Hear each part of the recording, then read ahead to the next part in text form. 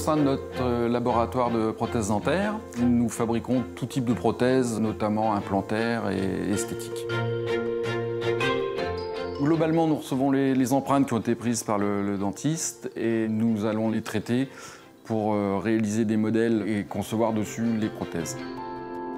Copier une dent, c'est comme copier un tableau en 3 dimensions. C'est extrêmement artistique en fait.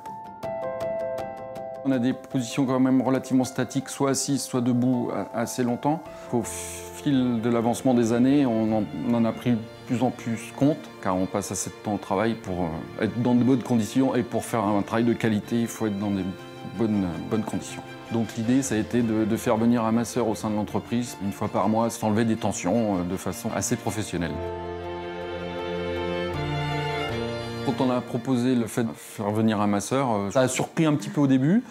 On imagine toujours le massage voilà, sur une table, etc. Donc là, ça n'a rien à voir. Et dès la première séance, je pense que c'était acquis. Le jour où on sait que le masseur vient, c'est une bonne journée, ça c'est clair.